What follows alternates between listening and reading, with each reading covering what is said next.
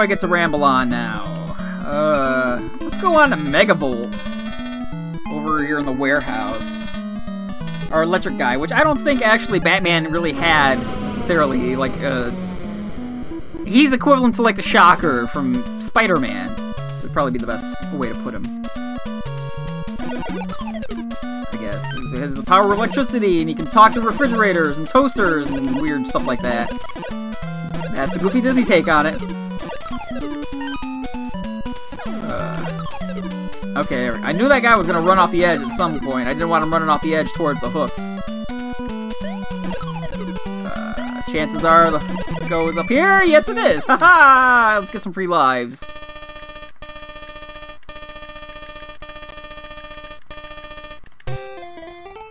Cause you guys enjoy seeing these so much.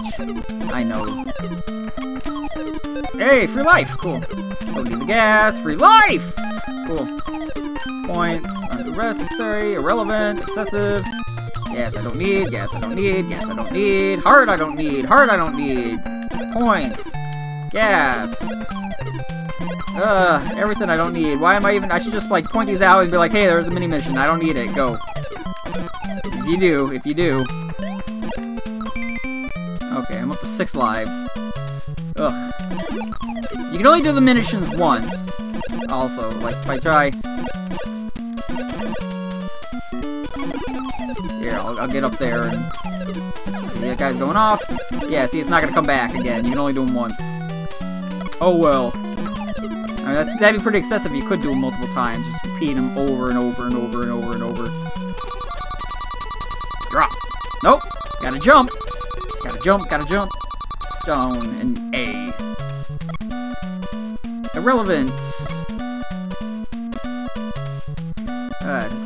Here we go. This place gets a little tricky because there's a lot of jumping. Like, about as much jumping as Quacker Jack's place. And I don't have as much experience, practice. Come on out, Genie. Come on out. There we go. Heavy gas works alright for those guys, so that it's easier to dodge their fire. But other than that, it's like one of the very few practical applications of heavy gas.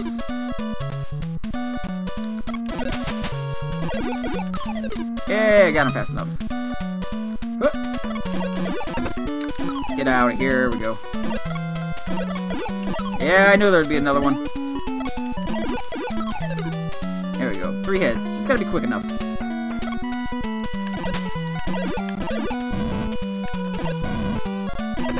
Ah, jumped right into it. Oh my god! Hit it! Thank you. He didn't spawn back, if you could. Oh, okay. That guy's not gonna spawn back. Oh shoot, he jumps up here! Hold on, I can't risk that.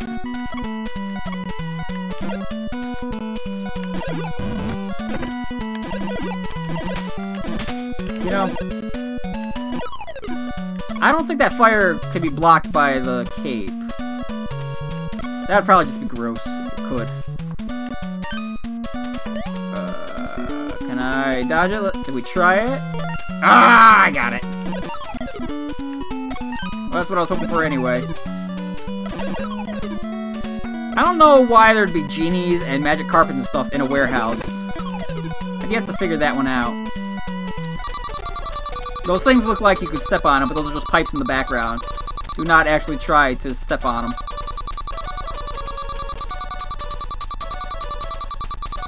It's weird listening to the music get cut out like this.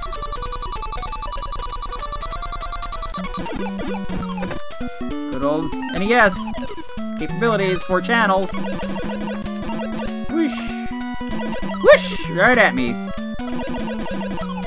Screw you! Ducky, ducky, ducky, duck. We're almost there. Good old Megavolt.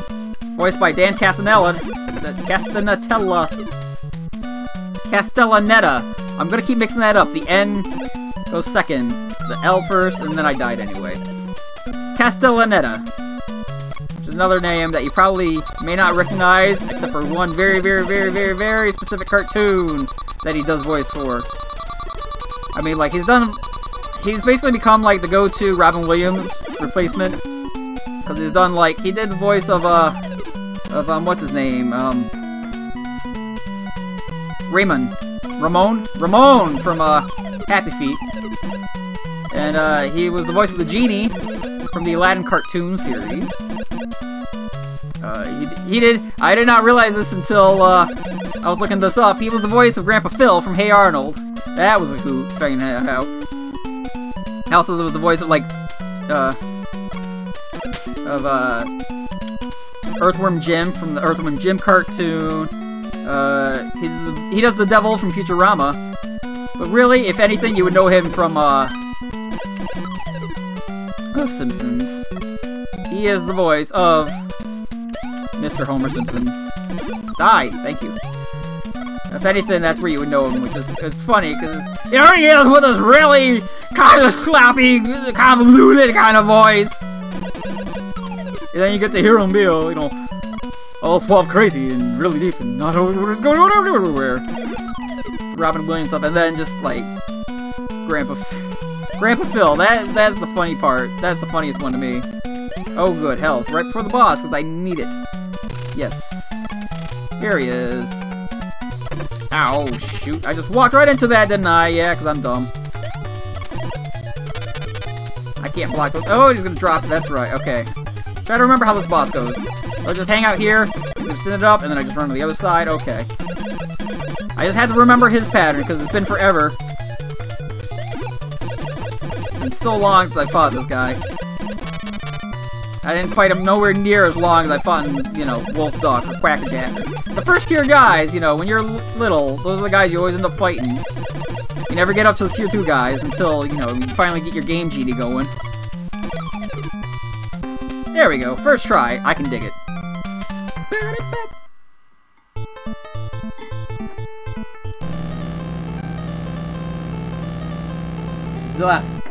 Ugh. Man, I really should have put these tea leaves in a strainer. Now I'm getting towards the bottom of my cup. Ugh, I'm an idiot. Okay. Shut up, Launchpad. Launchpad. Voiced by Terrence McGovern, who is somebody you wouldn't really hear much. He hasn't done very much. Like, he was another Transformers alumni. He does, he covers for Richard Bright. He's like a cheap version of him for the Godfather games from not too long ago. From Mrs. Doubtfire going along with another,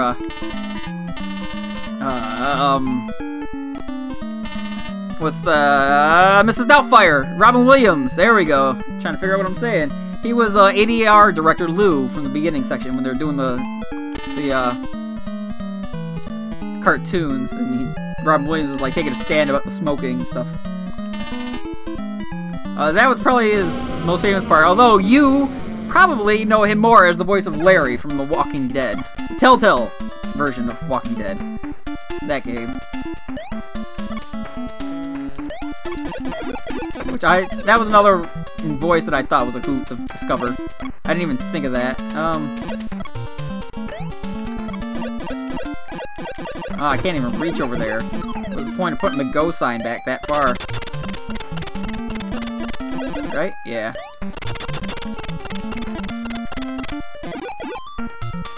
Again, I really don't need the goes, it's just for show. There it is, okay. So that's, if you need to go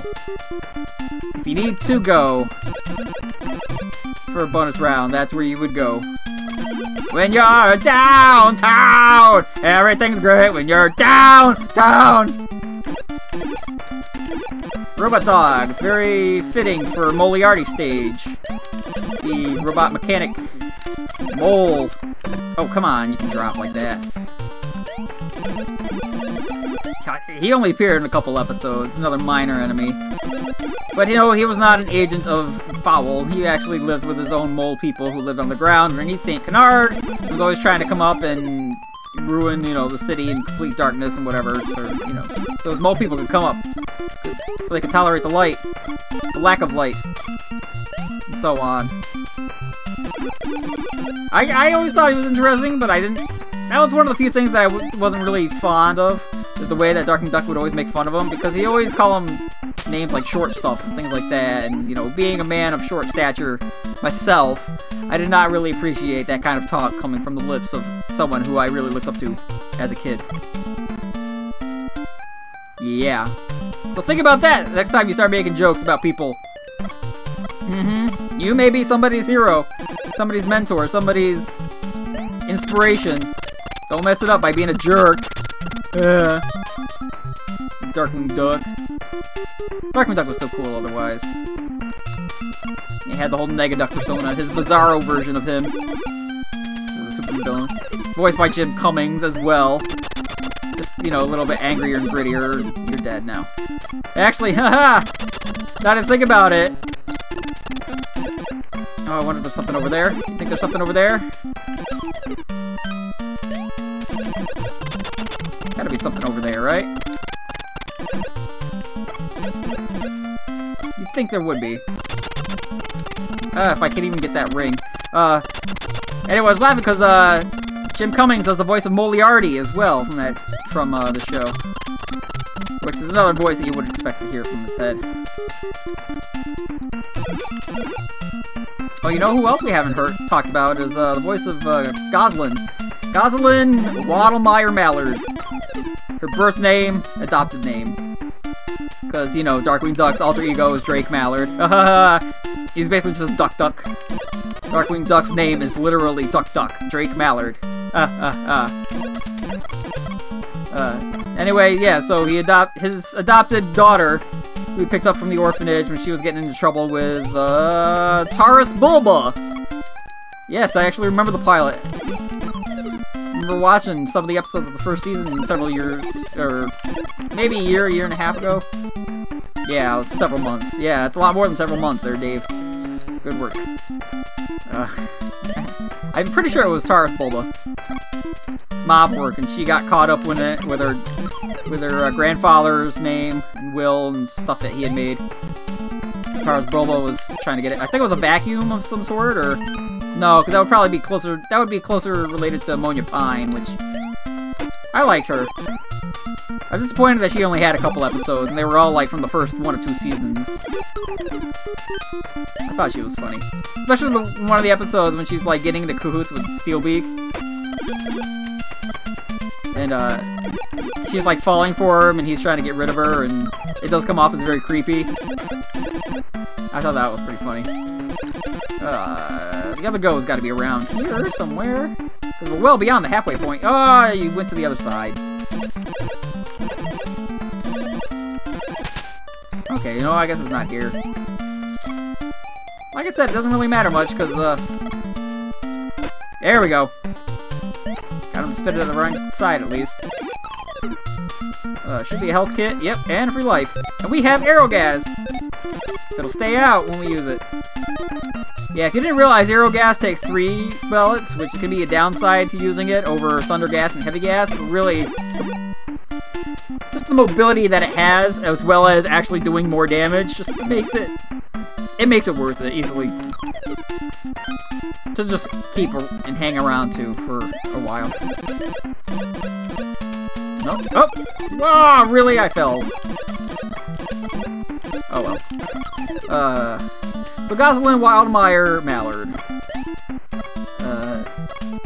Her voice actress, voiceover artist, whatever, is Christine Cavanaugh.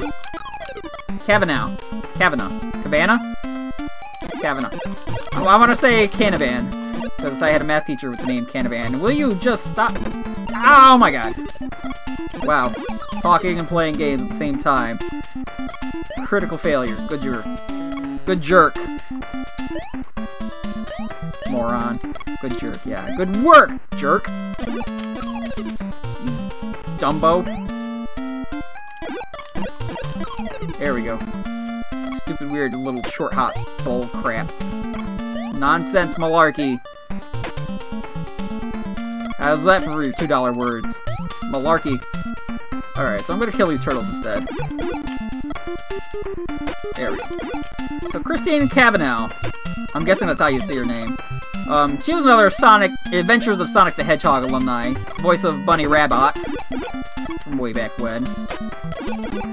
The a rabbit that was half robot and had an IE in her name. Bunny, because, you know, it was cute. Whatever. I don't know why. It just is. Go with it. You're gonna die too. She was the original voice of Dexter from Dexter's Lab. I think she was having trouble getting with the voice after some time and had to give it up. If I remember correctly. I don't know. You can probably listen to one of Rob Paulson's podcasts that had the girl who replaced her on it. Really, you'd most... If you want to imagine Gosling's voice, if you've never seen the show, just imagine Chucky from Rugrats. Except with a little less slur. Geekiness, kind of. Oh, good. Thank you. Ugh, Moliarty. This guy is a complete dick. This guy is the second hardest boss in this game, by far. Well, I wouldn't say by far, necessarily. He's just... okay. Oh. Of course I can't duck into that one. Oh, come on! Throw your wrench, throw your wrench. I know you want to throw your wrench. There he goes. There's just so much projectiles coming in so many different directions. And you're not actually hitting him. And I apparently can't duck underneath those fireballs.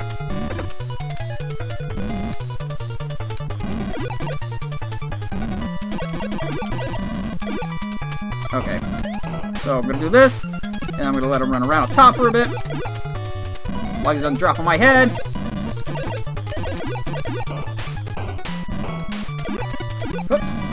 Oh, whoa. Okay. Now we'll go ahead and break something up here. Okay. See, it only takes me like, 20 some odd years to figure out a pattern for fighting him.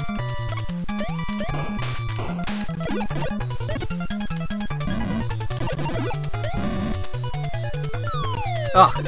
He was right on top of me. I was like, I don't want to drop down because it's going to be a while to get back up again, but I didn't want to jump because I know he'd be right there. Come on, break it. Thank you. Ow! Cheese and crow. I'm just going to die from everything. You know what? Let's... That's why we got the arrows. Okay. Make sure he's not underneath me, and then I get hit by the fireball anyway, because I don't know how my left button works. See, bosses like him are one of the good reasons why you should always have arrows. You can at least do the extra damage. When you can actually hit them. Whoop.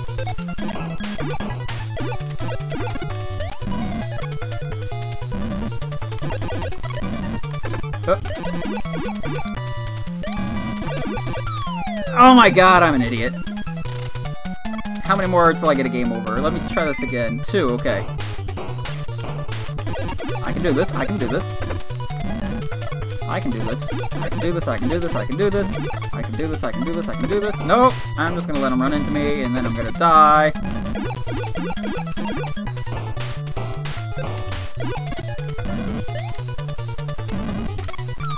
There's his wrench! Damn it! See, you can't... Ugh. See, at least like with Quackerjack, you can just avoid the that was being flung at you. It was easy enough to dodge, and you can still hit him in passing. But you can't hit this guy in passing because you can't pass him.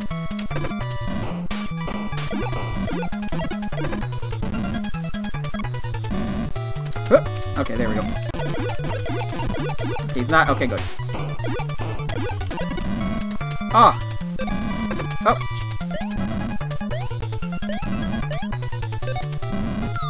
Oh, I wanted to see if I could hit him with an arrow before the wrench hit me.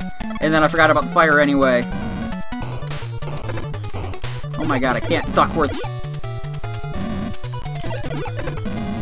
Oh, ducking goes is dangerous. Wow. I'm dead. I knew it. I knew there was no way I could handle it. Wow! Already! Holy sh... Well... I guess we get to cut out a bitch with this. A bunch of this. Yeah, bitch. Right back to the beginning. Alright.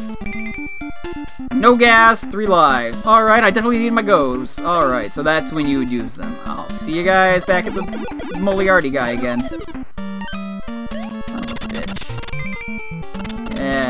wasted all my points too! Alright, we're back.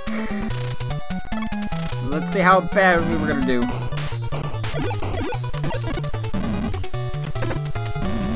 Okay, so this...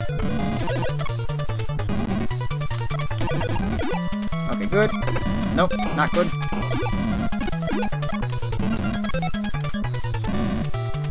Oh, come on.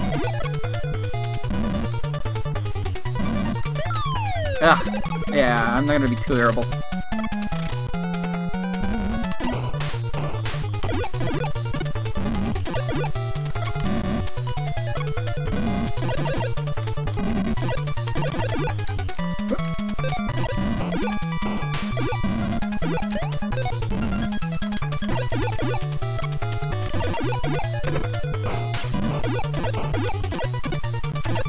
There we go! So you just take 6 hits of the arrow shot, and normally would take like 12 normal pellets. There we go. Oh my god. Skin of my teeth. Oh, I knew it. Oh, that was irritating. Well, I'm glad we at least called that a video. Later!